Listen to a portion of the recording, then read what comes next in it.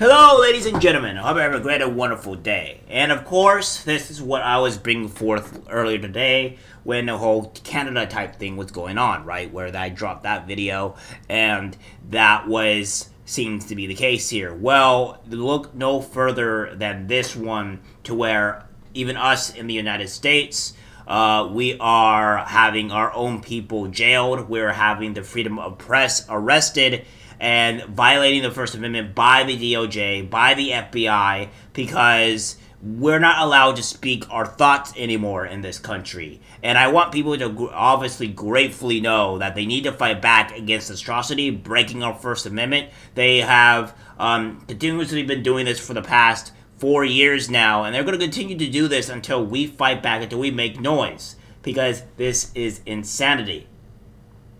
We have this here from the Post-Millennial. FBI charging Docs and Steve Baker January 6th case show he was working as a journalist. It goes on to say, Baker was arrested by the FBI in Dallas, Texas on 4 non-violent misdemeanor charges over his coverage of the January 6th riot at the U.S. Capitol. FBI charging documents in the arrest of Blaze Media investigative journalist Steve Baker over his coverage of the January 6th protests and riot at the U.S. Capitol in 2021 show that he was working as a journalist when he entered the Capitol building to document the goings on. FBI charging documents describe Baker working as a journalist while at the U.S. Capitol on January 6th. The documents state that Baker had been video recording the event and providing commentary as to what had been occurring inside and outside the Capitol building.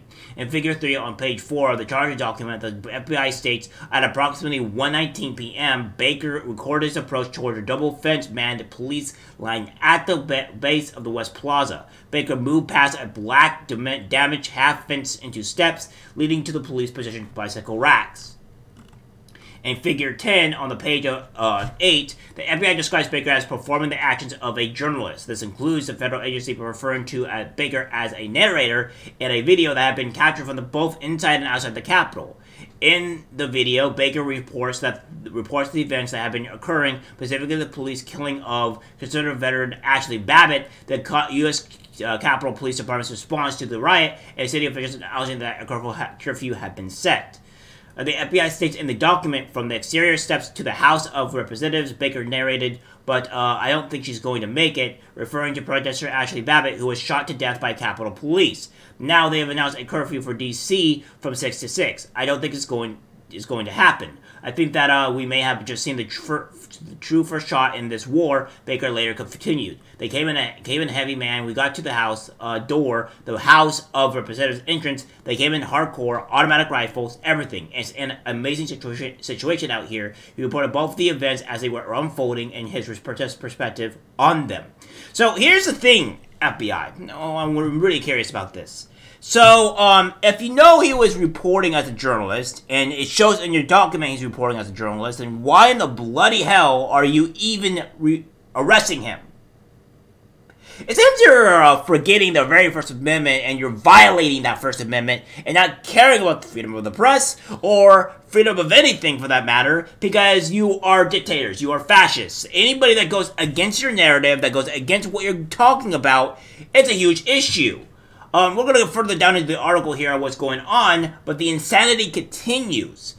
The actual FBI is insane. I cannot believe this is an organization. This is the reason why we need it demolished. We need the CIA, we need the FBI, we need the all forms of that type of governmental stuff completely shut down. Shut down. Just gone. Removed from society. Because they're obviously a very corrupt organization, and I don't even know we should have an organization that comes up and does things like this, because I think it can be used for, obviously, a horrible power. Or the only other way I could probably think we would redo the FBI or abolish it completely is by making a completely different organization that is not called the FBI, and obviously remove the CIA, because I don't think we should have the CIA at all, and just have the FBI just be, or FBI call something else, and then put heavy, and I mean heavy laws into things like this, that if the new organization does anything relative to this, that they can be immediately demolished and redone again,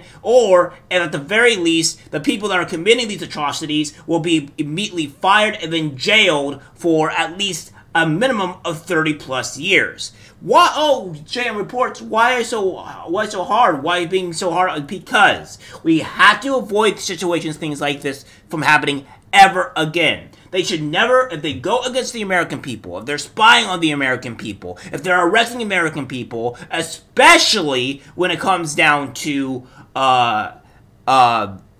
for political reasons, they need to be jailed for 30 plus years. They should not be able to do what they're doing to the American people now at all, period. It's insanity. Because here's the thing. It may not be you right now, but at some point or another, it will be you. And you'll be the one sitting behind bars. Or your family member will be the one sitting behind bars. By just doing what they do and criticizing the government, which is our freedom to do so. Furthermore, on page 3, listed under the Statement of Facts, the FBI describes Baker yet again as performing the duties of a journalist. The FBI explains that Baker had been inside Nancy Pelosi's office, following the protesters and documenting what had been occurring. The FBI states beginning at approximately 5:30, Baker claimed to have been inside the Nancy Pelosi's office. Once the crowd started moving, I gotta get this too, man. So I started following them into the cap, and we got in. And it was free reign for the most part inside the building. In fact, we even got into, I was in Pelosi's office. I mean, we went into Pelosi's office saying, I gotta get this too, man. Baker is clearly saying that he feels a responsibility to cover those historical events as they were unfolding. The rest of the FBI charge documents show Baker in surveillance footage inside and outside the U.S. Capitol.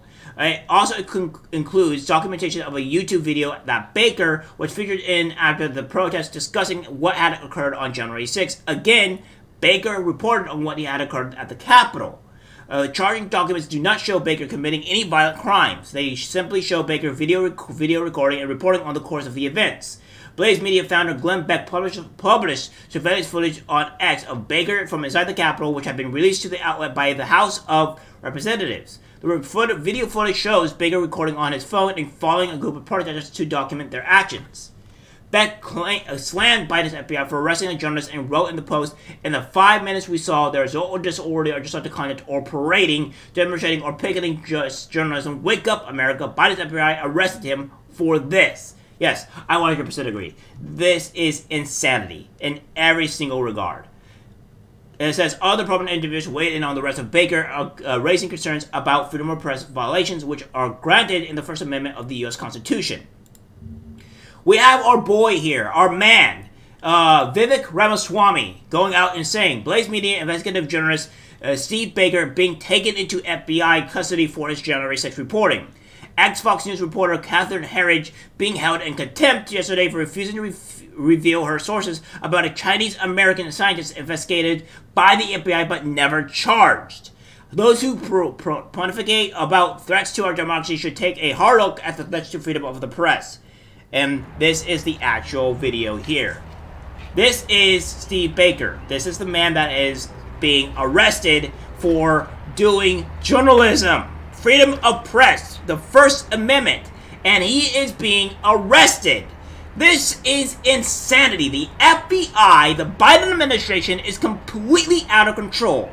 And I know there's going to be some people here that is going to say, oh, well, it's okay, he did something wrong. No, it's okay, we can avoid this. No, we cannot avoid something like this.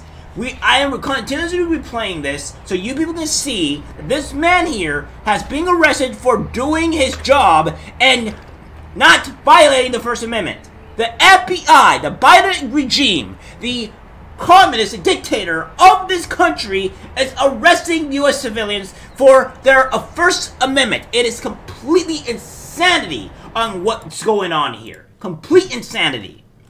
And we have this here from Major Taylor Green. The Biden regime just arrested journalist Steve Baker for covering January 6th. Owen Schroyer was locked up as well. Free press is dead in America when the government jails journalists who refuse to report the regime's political agenda and lies. And then we have this. The FBI is now rounding up journalists. Steve Baker of the Blaze was taken into custody for his reporting on January 6th. Let that sink in. They took him in cuffs for reporting. Yes, that's exactly what they're doing here. We have the charges include knowingly entering or remaining in a restricted building or grounds without lawful authority, disorderly and destructive conduct in a restricted building or grounds, disorderly conduct in a Capitol building, and parading, demonstrating, or picketing in a Capitol building.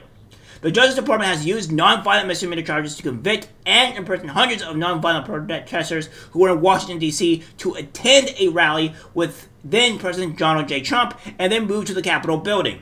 Biden's special counsel Jack Smith has used obstruction of an official proceeding theory as a basis for half of the charges against Trump in the January 6th case against him. James Lee Brightacre's attorney told the Blaze that it's chilling to witness federal authorities going after people who were legitimately functioning journalists that day. Yeah, this is insane. This is absolutely insane, and this needs to be dealt with. We need to raise hell. We need to do something about this, because the fact that the FBI, our government, can come after us for just reporting and doing our First Amendment rights is complete insanity, and it needs to be stopped immediately. I think the Supreme Court should become involved in this, because this is fascism at the highest level. It's completely insane. Alright guys, that's the video. Like, subscribe, share. As always, take care, and be safe out there, my friends. I'm disgusted by what I see in public. Even people closest to us can't be trusted. Cause it's algorithmic disease, the social media.